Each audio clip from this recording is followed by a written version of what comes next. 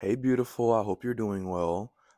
Excuse the mess in the background. That is my room because let's just say we've been a bit of a hot mess lately, but that's normal on this channel. Y'all know what's up. This right here is 4 years of dedication, hard work, and finding myself. I made this video because a lot of people seem to be confused on the whole like journaling thing. A lot of people feel like it's just so hard.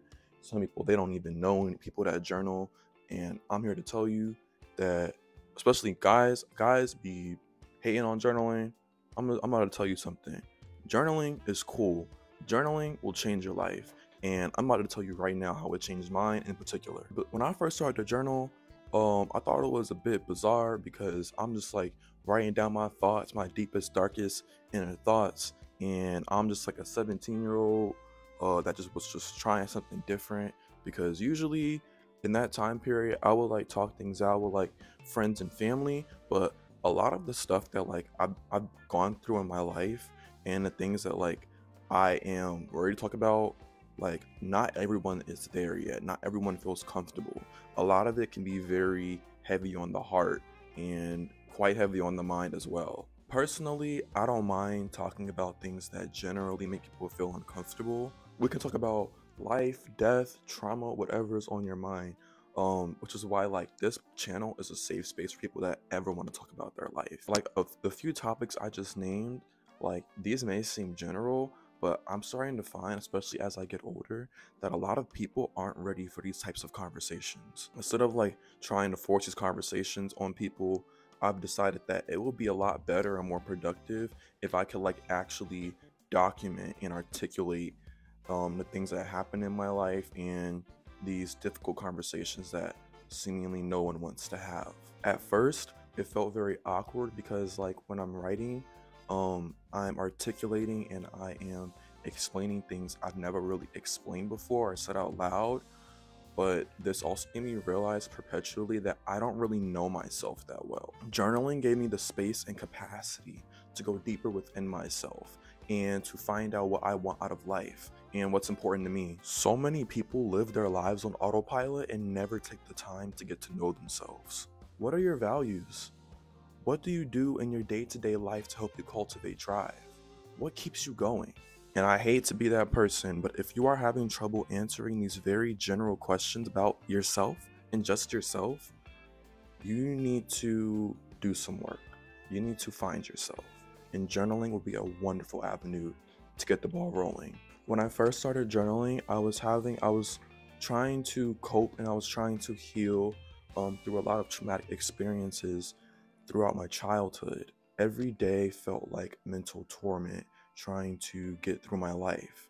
And I hated that. I didn't want that for myself. I didn't want that for, and I would never in a million years wish that on other people. In that time period, I had the realization that my trauma is not my fault, but my healing is my responsibility. So I have to do the work to overcome these challenges. I was about to finish high school and I felt very lost.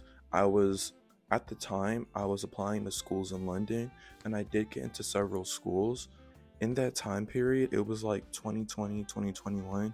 I was applying to schools in London, and fortunately I did get in, and I'm not sure if things are different now, but once I was able to get into those schools, I wouldn't be able to change my major because like, here, like, I guess apparently it's just America. In America, everyone's a hot mess, changing their majors and not knowing what's going on.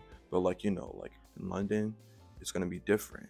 And I was going to go for psychology because I used to be interested in being a therapist. I do like the mental health field and I still want a career in the mental health field, but I'm glad I didn't go because something inside of me intrinsically said that I need more time to know myself and understand myself for sure before I commit to going to school like overseas. When I started journaling, I found out that after taking one psychology class in community college, I found out I don't even like psychology. What was I doing?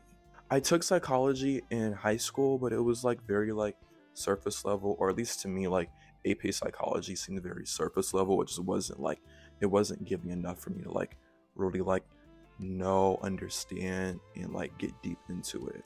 And I find like there are people that like that are into that type of science, and that's cool for them. But for me personally, that's not what I wanted for myself. And if I had been living my life on autopilot, I could have ended up spending my life completely wasting my time. Instead, I was able to get clear on my goals and discover that what I've always wanted to do was be really good at a language in which I can help people um, in their day-to-day lives, especially throughout important things like their healthcare. And that's when I decided to learn Spanish. I've always known deep inside myself that I've always wanted to learn another language, but when I was able to really like find myself and talk things out, like really like document, articulate my thoughts, I discovered that this is something that's worth fighting for. This is something like worth researching, investing in, especially for myself, knowing that I can cultivate the discipline. I have the discipline. I know that this is what I want. Because I was able to know myself, I was able to keep myself out of harm's way so many times, and I was able to keep myself in the right direction. As I've explained, I do like that journaling has given me the capacity to go deeper inside myself and discover who I really am. Because oftentimes, as crazy as this may sound, I feel lots of emotions on a daily basis. I go through things, but sometimes like and this doesn't sound healthy, but I mean at least before, I would like kind of like disassociate and like separate myself from like what's going on. And because of that, I find that I never like made clear decisions on how I felt about certain situations, certain things in my life, and things of that nature. This is how I've discovered things about myself that I need to work on as well. Like I did not notice about myself, but recently I've been coping with the fact that like I am the jealous type. Like I have the capacity to be jealous, but usually whenever I like come across the emotion of jealousy, I'm like, no, there's no way. I'm not jealous. Like I'm not jealous. You're jealous. What's going on here? Like I know like it's something that I need to work on. So I'm glad that I was able to really like catch that before I made any like. My favorite part about journaling is when I get to reflect on my day, and even if the day is very crazy, it's exhausting, it makes me feel like my life sucks, I am able to keep myself grounded by reminding myself like how much abundance I have in my life and how much I have to be grateful for. I live in a country where I have so many opportunities offered to me on a day-to-day basis. I'm able to get my education. I have food, water, shelter. I I know people. I have people that love me. I have a community. Not everyone has these things. And like in places like America, like big cities and stuff like that, like it's easy to get caught up in social media and what other people have and what's going on in everyone else's life. I often think about how other people's lives are just as vivid and complex as our own. Like I said before, it's easy to forget that there is abundance in your life. And life may seem to suck, but if you take a step back and just reflect, it's all about perspective. One perspective could be, oh my God, I don't have this, I don't have that, everyone else has it, my life is so much harder because I don't have this. Or you could look at it from another perspective and it's like, hey, I may not have that, but this is giving me the strength and resilience to be greater, to build a character development and things of that nature. Because journaling has given me that perspective, I am very grateful. And I make sure at the end of every one of my journal entries, I talk about what I'm grateful for. I thank God, the universe, whatever is out there, that they have given me what they have given me. Because honestly, I wouldn't have it any other way. I know that there is someone out there in the world that will switch places with me in a heartbeat. And I could say the same for you. You may think that your life sucks in lots of aspects, but I promise you, there is someone out there that is going through so much worse. And that's not to minimize your problems, but this is to keep you grounded, that there is someone that will switch places with you in a heartbeat.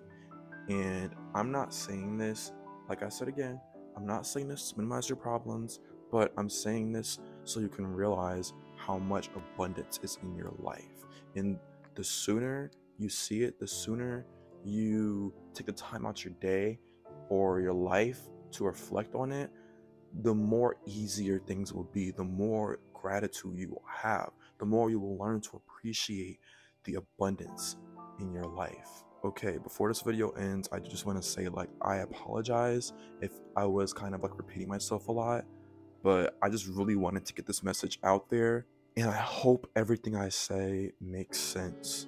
If you have any questions, please, please feel free to comment. I will be happy to answer your questions, to hear your thoughts. I love reading your comments, even though I don't get very many comments at all, but it's still nice. It really is nice. Anyway, take care. Bye.